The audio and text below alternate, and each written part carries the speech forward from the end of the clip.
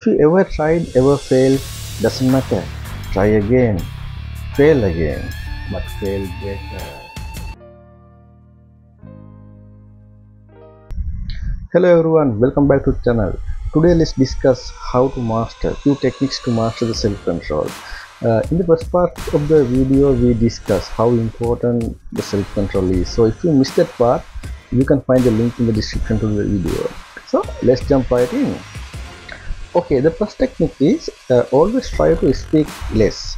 Try to speak less. In this way you can adjust your answer according to what others says. In fact, the speaking means repeating what you know, but if you listen, you might learn a thing or two. Okay, don't take a decision when you don't have to. Wait until it is more important. Take a step back, think more, observe more. In this way, you will be able to gather more information. In this way, you will be able to make a well-informed decision. Never rush to judge. Never rush to make a decision. The next thing is try to be patient. Never be in a hurry. Good things takes time. Good things always takes time. Crafting a masterpiece takes years.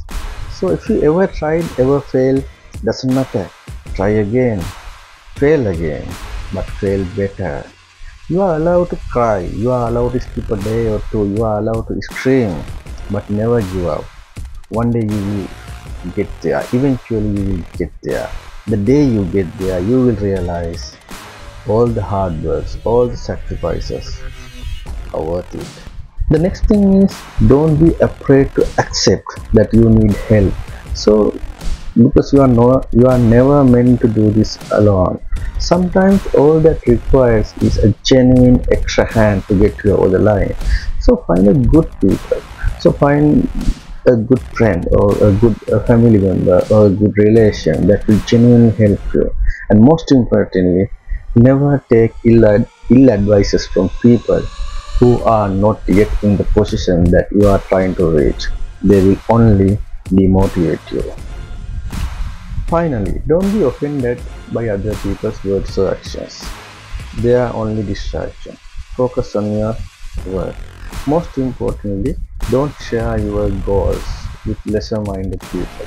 They will discourage you, demotivate you, and you will be dragged away from your goals. Don't expect the process to be easy. If it is easy, everyone will do it. So focus on your work. Don't be offended by other people's work. If someone is trying to provoke you, greet them with silence. So they will eventually go away there and they will eventually leave you alone. Then you will be able to focus on your work better. These are just a few simple techniques to master self-control. I'm sure that there are plenty more, but I find these very effective. So try to practice these things and apply them in your real life situations. So I sincerely hope you learned something. Until next time, see you.